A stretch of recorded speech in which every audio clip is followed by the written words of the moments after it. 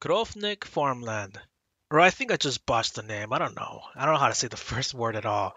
So, anyways, today I'll be talking about the new map in Call of Duty Modern Warfare Krovnik Farmland.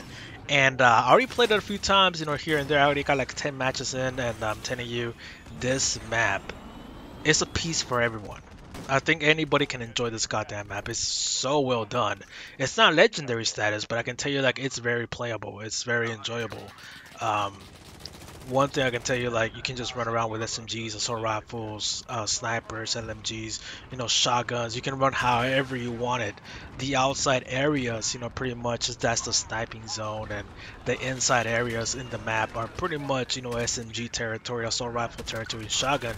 That's why I'm telling you, like, it's available for anyone to play this goddamn map, and it's amazing. Um, there was like a lot of situations where I do go inside the houses, and of course, you gotta be prepared to really quick aim and all that stuff. So if you go through the outside, you gotta be prepared to shoot from long range combat. So it's an all-around map. It's a really caters to everyone out there. Um, and campers, of course, people are gonna say like, well, how are the campers in this map?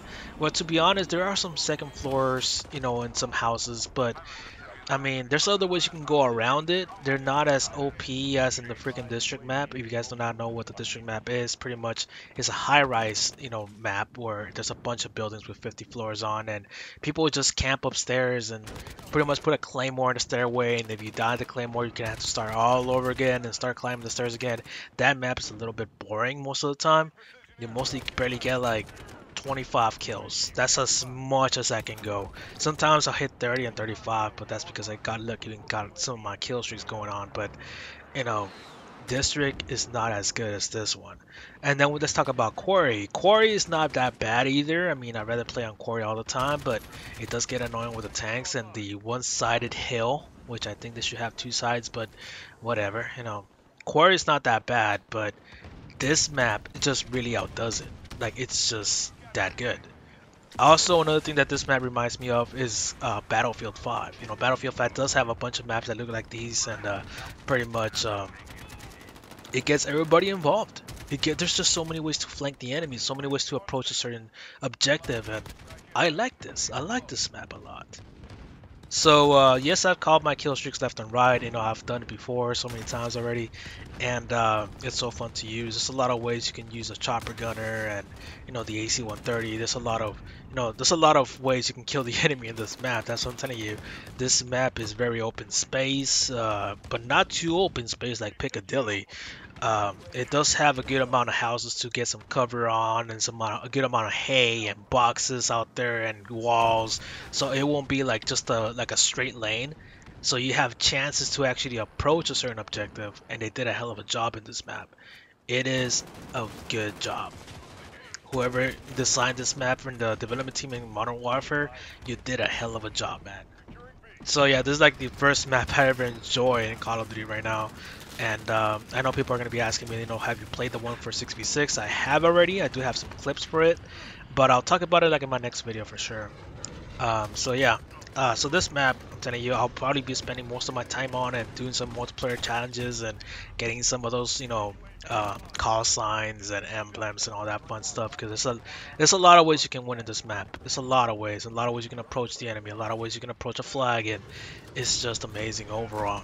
So yeah, guys, they did a hell of a job, and they actually added more life into the game. And to be honest, because I thought this game was gonna die like by the month of December, it looked like it because there's not a lot of content to really play in on day one, and just adding this map and the 24/7 map is just a tremendous job. I don't know how they pull it off like this, because I know a long time ago back in Call of Duty Ghost and also in Advanced Warfare, most of the good maps were actually DLC.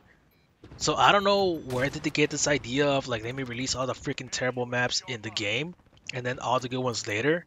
They should never do this, bruh. I don't know why they do this. Because I know Black Ops does it backwards. Pretty much they release all the freaking good maps in the beginning and then all the terrible maps that don't even make sense later on. So that's how bad Activision is with Black Ops over there. But for Modern Warfare, they do it backwards. They release all the good maps later on and then all the terrible maps in the beginning. So yeah, it's pretty weird how Infinity Ward does this kind of crap, but that's how they are. That's how they do things. I don't know why, but since I've been playing Call of Duty for a long time, I know how they are, and this is the way they are for some reason. So yeah, this map is not bad at all. Like I said, I'll just give it like a 9 out of 10 or 8 out of 10.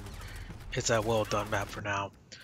Um, I've been mostly testing out my AK-47 also, good medium range weapon, a lot of firepower, and to be honest, I feel more comfortable using the AK-47 in this place because there's a lot of ways you can lean on things and on hay and on walls. Like they did a hell of a job on that too, so that's why I have more control of my AK-47 this map compared to the Quarry and the District map. So yeah, you'll see it a few times in the background gameplay.